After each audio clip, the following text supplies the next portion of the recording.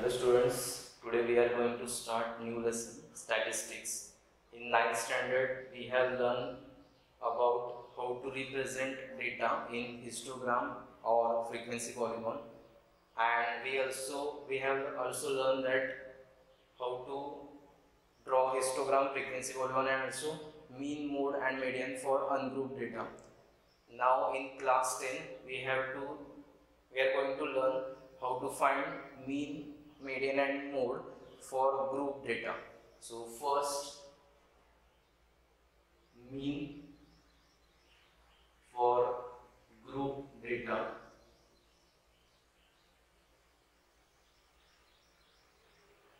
We know that if observations are given, suppose x1, x2, x3 up to xn, these n observations are given, and if we have to find mean of these observations, then we have to find sum of these observations, and if we divide sum of these observations by number of these observations, we will get mean or average of these observations. So we can write mean, formula of these observations, we can write mean is equal to x1 plus x2 plus x3 up to xn. So sum of these observations divided by number of observations. Now these are n observations, so divided by n. So we can write in short. Now this mean we can represent as a x bar. So x bar is equal to summation xi I from 1 to n divided by n. Now this summation xi means, so here I am writing this summation xi, that is, this is notation of sum. So this summation xi we can write as a x1 plus x2 up to xn. So I represent this 1 to up to n. So x1 plus x2 plus up to xn we can write in short summation xi, and I goes from 1 to n. So this is mean for group data. Now there are three methods to find mean of group data. Another three methods. So first method is direct method. Second method is assume mean method, or another name is for this shortcut method.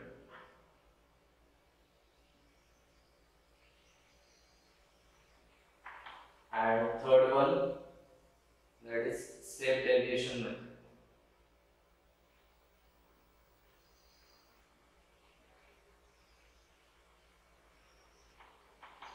So now we are going to see one method. First I am writing here direct method.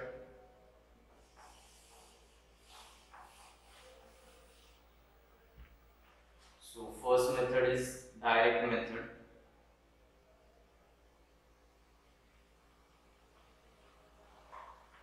So in this direct method, frequencies are given, means observations are, so if x1, x2, x3 up to xn, these are observations, and frequency of these observations are, and frequencies are,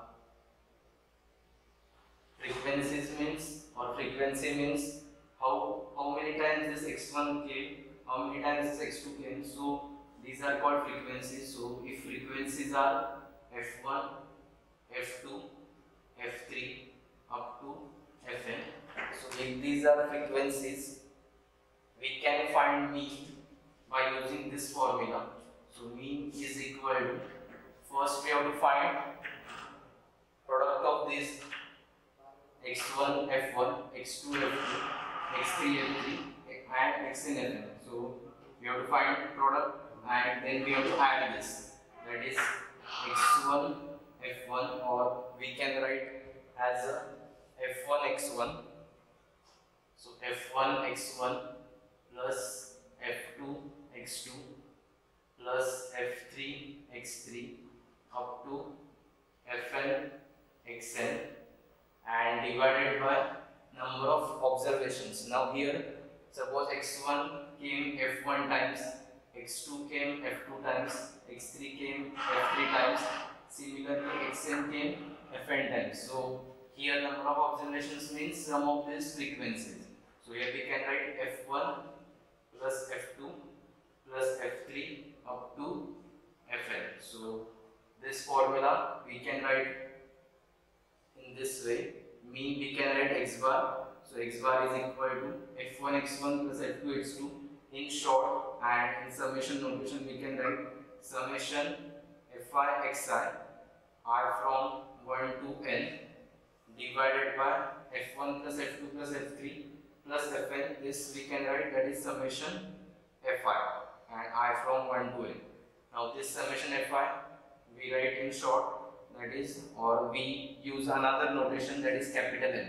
So summation fi xi I from 1 to n divided by capital N. So this is formula to find mean when frequencies are given.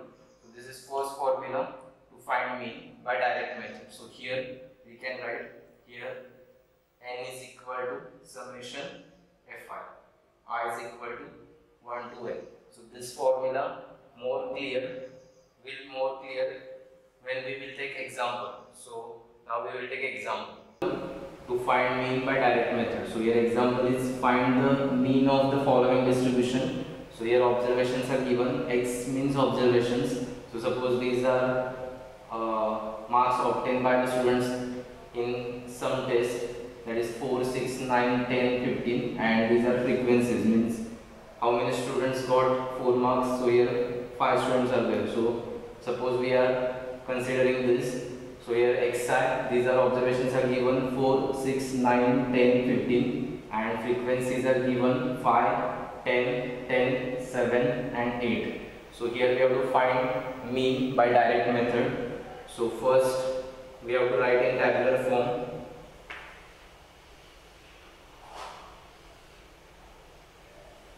So we have to prepare 3 columns. In first column xi is there, that is observations. In second column frequencies are there, and in third column we want here fi xi, that is multiplication of these two.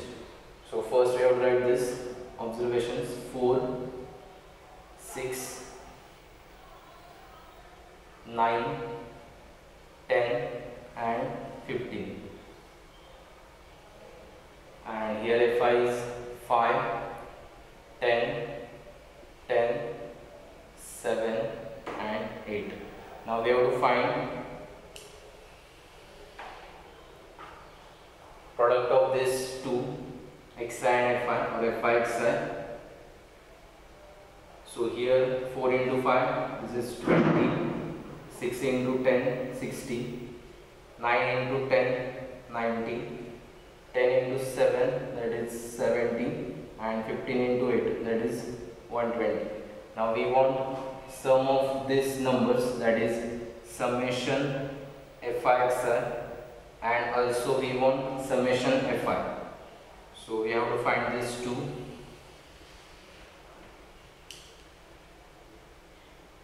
So summation fi, this is 10 plus 10, 20, 25, 25 plus 8, 33 plus 7, this is 40, and the sum is, this is 360. So summation, now we have to find mean, that is x bar. First I am writing here formula, x bar is equal to summation fi xi divided by summation fi, or you can write here n also, capital N. So x bar is equal to summation fi xi is 360. So 360 divided by summation fi, that is 40.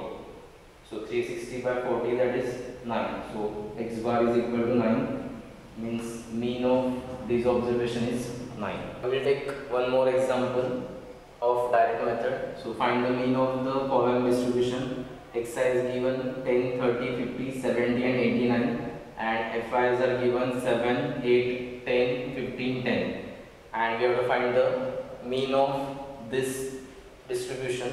So first we have to write in tabular form. So exercise are 10, 30, 50, 70 and 89, and FI are 7, 8, 10, 15 and 10. Now we have to find product of these two. So 10 into 7, that is 70, 30 into 8, that is 240, this is 500, this is 105, 1050, 89 into 10, that is 890. So now we have to find summation FIXI and summation FI. Now this, if we find summation FI, that is 10 plus 10, 20, plus this is 35, plus 842, plus 7. So this is 8 plus 7, 15, 30, 50. So this is 50. And if we find sum of this, so this is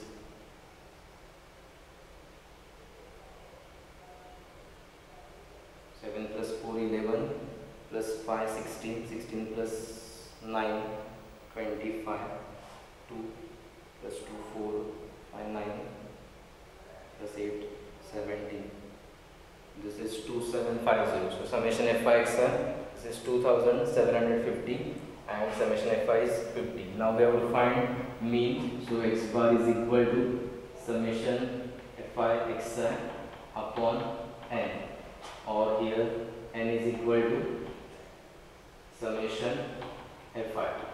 So summation FIXI, that is 2750 upon N, that is summation FI, that is equal to 50. So if you find this, so X bar is equal to 55. So mean of this observation is 55. Next example is, here we have to find arithmetic mean of this distribution, but here class intervals are given, so we don't have Xi. So first we have to find Xi. So here how we will get Xi? So we have to consider Xi means here class mark. So class mark we can say that as a midpoint of class intervals. So here class intervals, first class interval is 0 to 10. So class mark of this class interval is 5. So how we will get class mark? We have to add lower limit plus upper limit. So lower limit is 0, upper limit is 10. So 0 plus 10 divided by 2. So 0 plus 10 is 10 divided by 2. So we will get class mark is 5. So class mark we have to take as a Xi. 10 to 20 class mark is 15. 20 to 30 class mark is 25.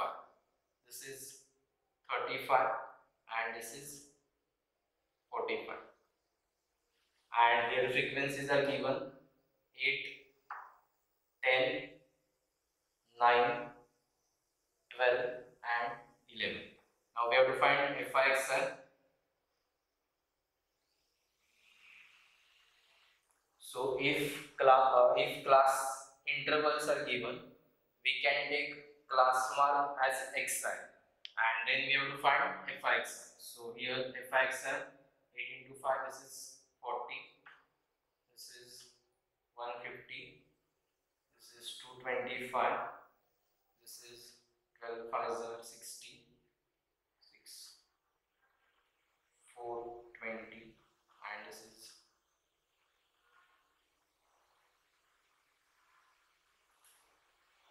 495. Now we have to find summation FIXI and summation FI.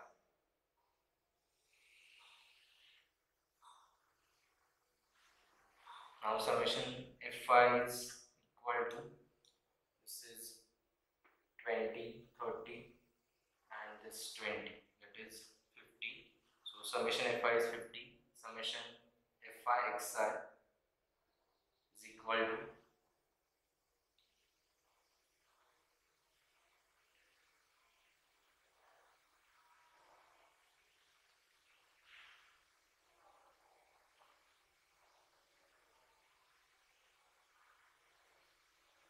So summation fi is 1330 and summation fi is 50.